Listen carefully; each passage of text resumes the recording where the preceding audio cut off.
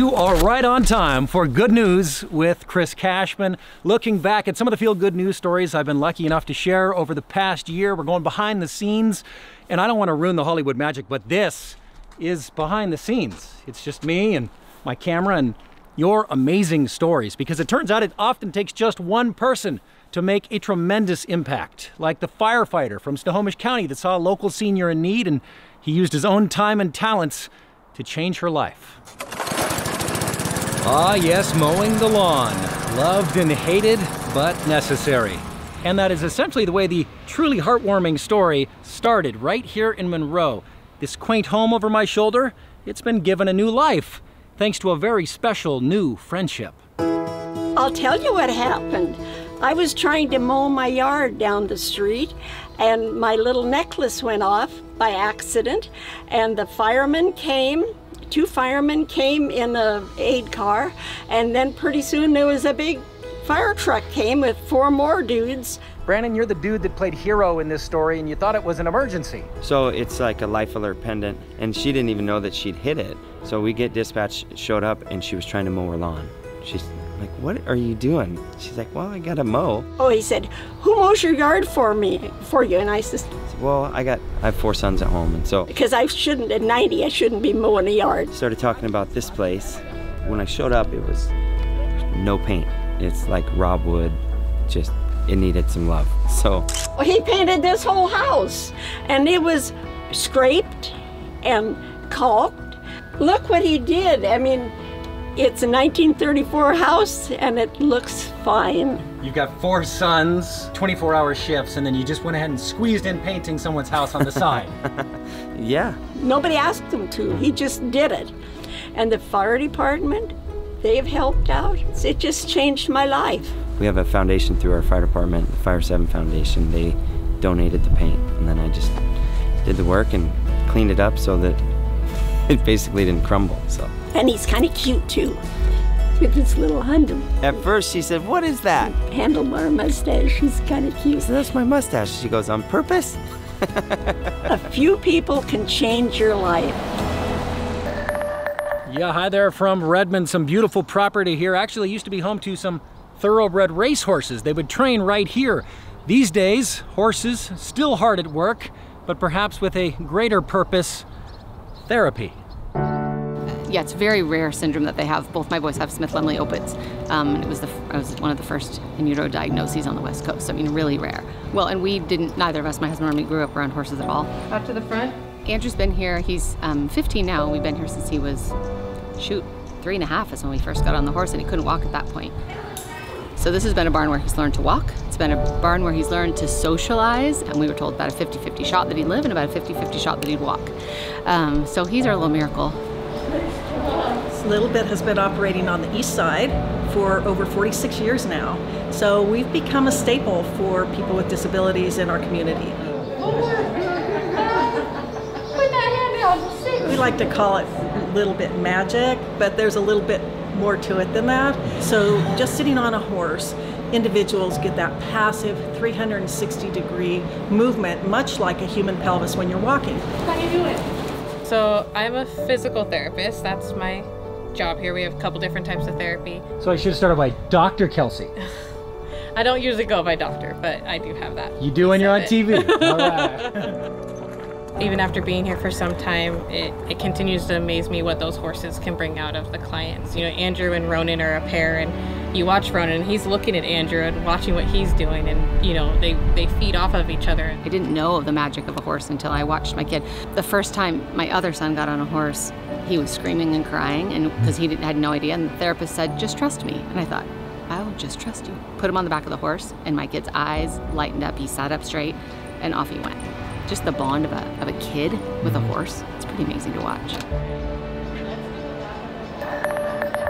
Yeah, hi there. Join me in the wetlands here in an undisclosed location in Pierce County. It's going to be wet, it's going to be muddy, but that's the whole point, as today is a special conservation effort and a unique partnership between the Washington Department of Fish and Wildlife and our friends at Woodland Park Zoo. They have gathered for the 31st time to protect an animal you probably didn't even know was in trouble. Bye-bye, little friend. Here we go. So the western pond turtle is actually the only native turtle to western Washington. You might be outdoors and see other turtles, but most of those are invasive red-eared sliders, or there are painted turtles. But the western pond turtle is our native turtle to western Washington, and it's actually endangered in the state of Washington. Back in the 90s, there were only about 150 left in the state, and we are on our 31st year of our western pond turtle recovery project. Owie. No, it won't be out. You just have to make sure they have nails. This work could not be done without our partners. So the Washington Department of Fish and Wildlife works closely with the Woodland Park Zoo. So this little turtle used to be not common everywhere, but common in different spots from British Columbia all the way down to Northern California. And unfortunately, this little turtle started to compete with bullfrogs that are also non-native, but people brought in and turned them loose. They decimate the population. We can't have turtles and bullfrogs at the same place. I have some examples of bullfrogs there, and next to them are hatchlings, so you can compare. So this site that we have now is the site where a lot of these turtles came from, and these turtles are going to be released today back into the wild so they can be a natural part of the habitat like they're supposed to be. And we turn now to the inspiring woman from Tacoma who is breaking barriers and fighting for inclusion as Miss Wheelchair Washington. Hello, I'm Layla Leonard. I'm Miss Wheelchair Washington, and I'm 23 years old. This is my mom, Marissa, who is here with me.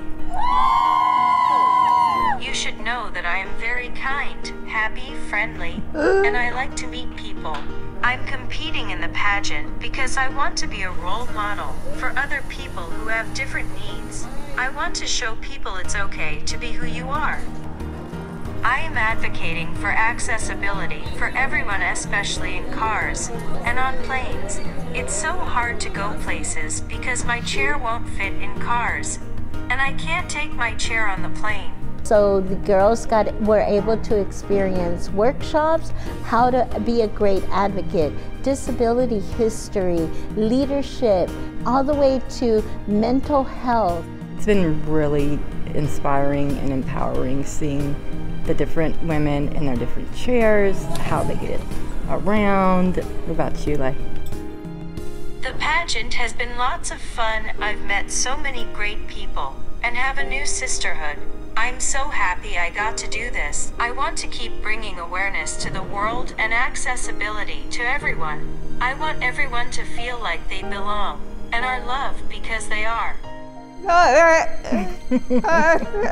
Hi, Seattle. That's it. Hey guys, it's me again, Layla Leonard. I've been doing great. I'm still volunteering at the YMCA, and I love all my coworkers there. I am in touch with all my new sisters I met at Nationals in Michigan. We talk all the time. I just crowned our new Miss Wheelchair Washington a few days ago. Congratulations to her, Ms. Yasmin Myers. I'm so happy I got to experience this opportunity, and I look forward to more great things in the future. Look for me next year. Way to go, Layla. Thanks for checking in, and congrats to Yasmin Myers, your new Miss Wheelchair Washington. Stick around, folks. More good news with Chris Cashman coming up, including the ultimate cross-country road trip on foot, all in an effort to raise awareness about mental health and addiction. That's coming up.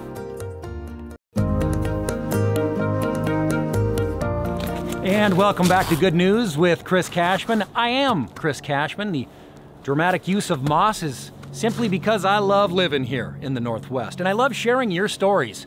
And it doesn't get much more inspiring than Greg from Bainbridge. Yeah, hi there, and forgive me for being on my phone, but we are live tracking a rather impressive and inspiring human who should be coming around the bend anytime. This is the homecoming, a 10-year dream come true for an ultra-marathon runner. Greg Nance of Bainbridge Island has many things to brag about. He ran 7 marathons in 7 days on 7 continents. And now, after 10 years of training, Greg is about to return home from his most ambitious run yet. All in an effort to raise awareness for youth mental health and addiction, Greg ran across America. Yeah, so I just ran from New York City to Seattle.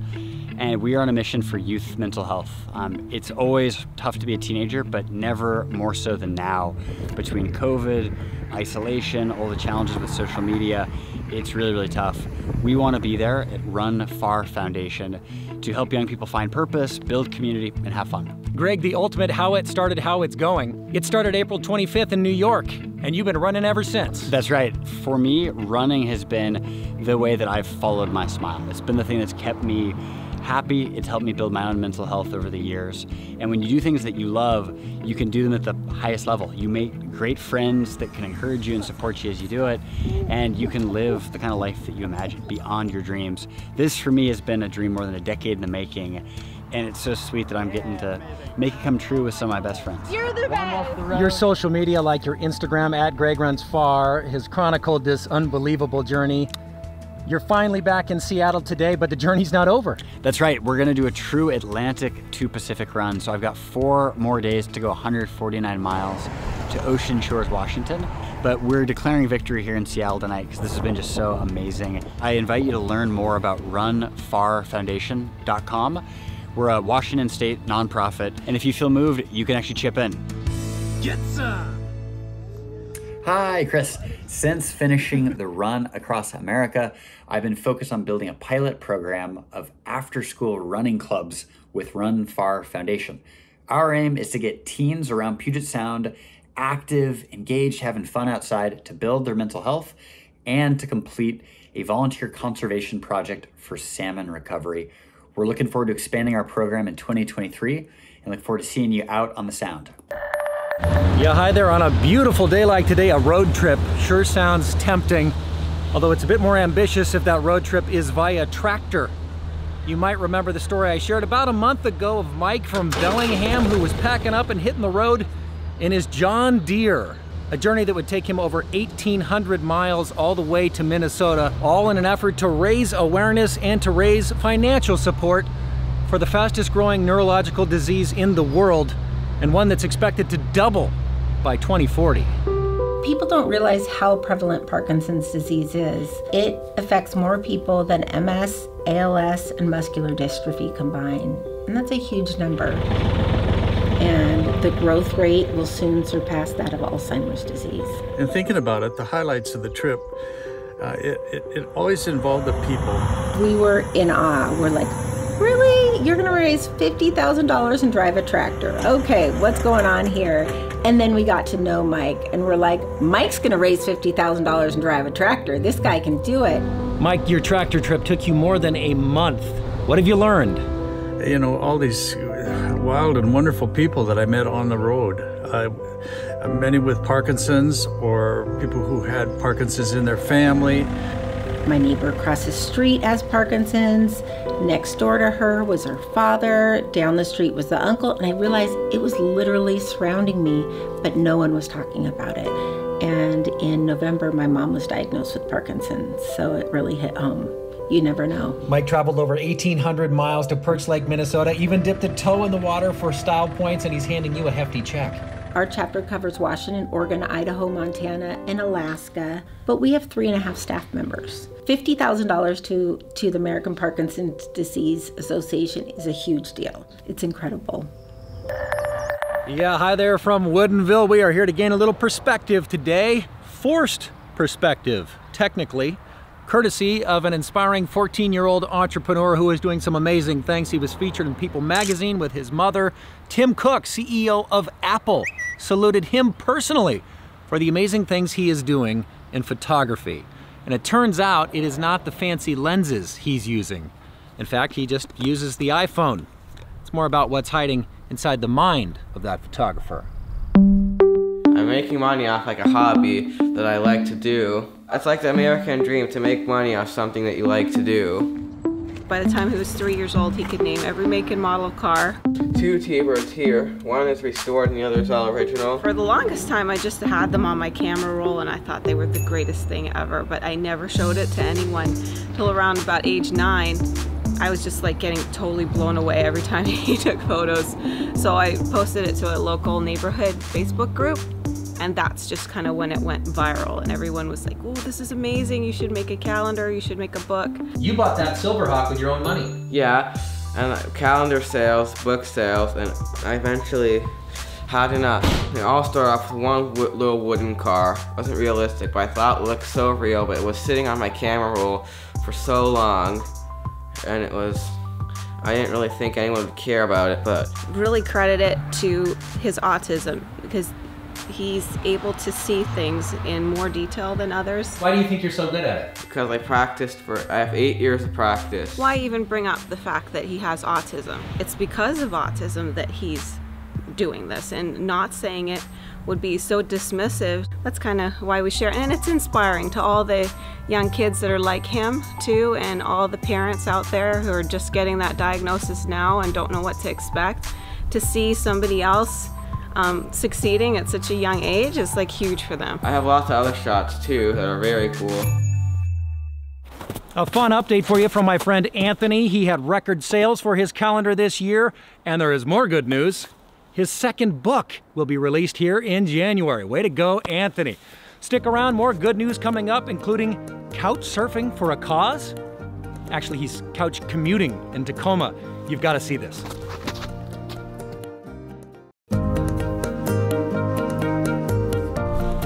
Thanks for finding your way back to Good News with Chris Cashman, where I embrace the saying, you cannot possibly do all of the good the world needs, but the world needs all of the good you can do. Like the Pierce County man who found a truly unique way to just sit there and yet advocate for change, specifically the need to improve some of his city's sidewalks. Yeah, hi there, as seen in Tacoma. Do not attempt to adjust your television set. Couch surfing has evolved into couch commuting. So I got some batteries from a friend of mine, and I was cruising Craigslist and I saw a hover-around mobility scooter that was broken with no batteries. Just went and picked that up, and I thought to myself, well, you know, what am I going to do with this? And I put it underneath the couch, and it just kind of has evolved from there, and people have really enjoyed it. And also, sometimes I get people asking me why, and that does bring up a good question. Why?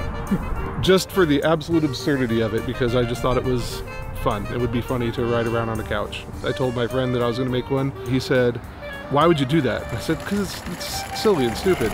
And I said, and I know you're going to want to ride on it. He said, yeah, I'm going to want to ride on it. Feels like an ordinary couch. Yeah, it's just an ordinary couch. Instinctually, I got to check the cushions.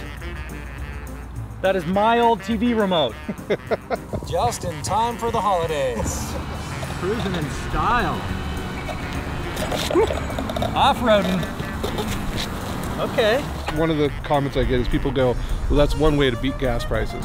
But it is very inefficient. It goes about 3 miles an hour and has a 10-mile range. Look at that blistering 3 miles an hour going. It's definitely nice to get out and about, you know, after being so locked down for quite some time. It is a conversation starter. Monday's a busy day for the couch commuter. Yeah, generally when I can. Mondays I go to the Parkway Tavern, which is my favorite watering hole. Do they have couch parking? Right out front, there's a good spot for me to back it into. I wouldn't say that they would designate it as couch parking, but yeah, there's a little space there. Yeah, hi there from Seattle's Central District, where an important piece of the community's history is not only being preserved, but it is being renewed. The fire station behind me, built in 1908. It is historic, but arguably served a bigger purpose for a long time. And now the Community Food Bank and Resource Center is back.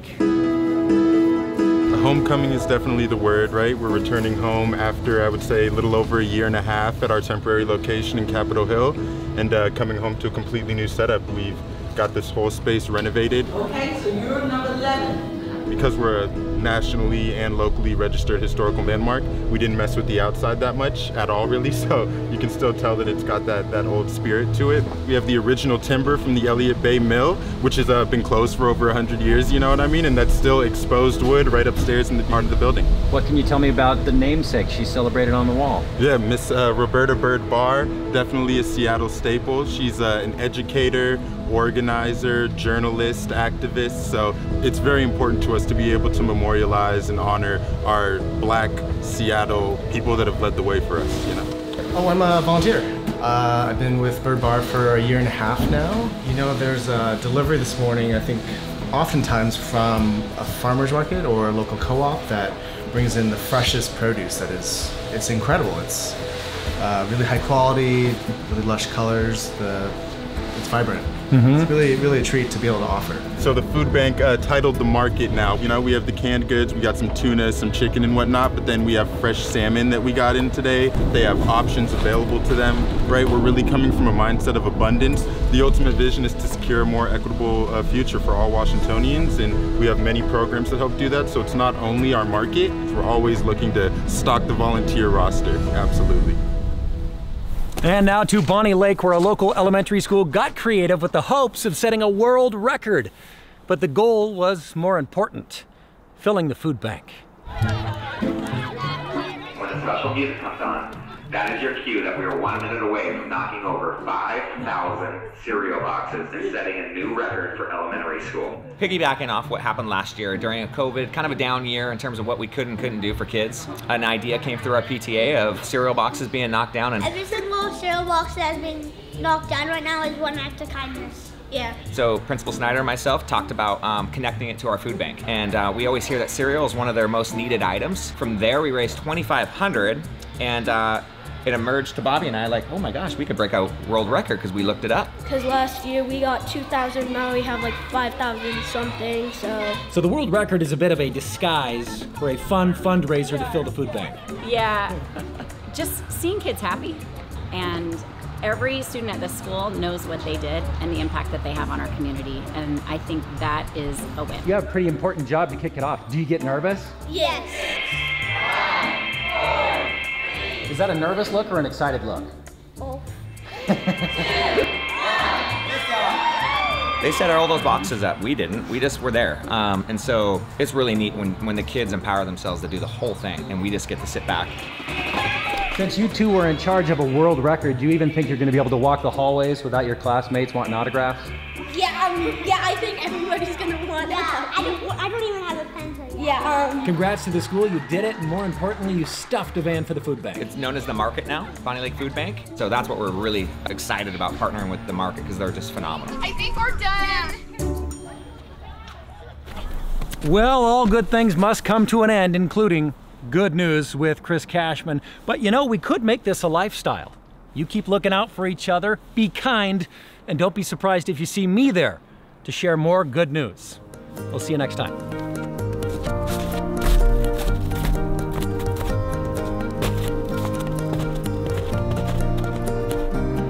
Can you grab all that stuff and bring it with you? Thanks.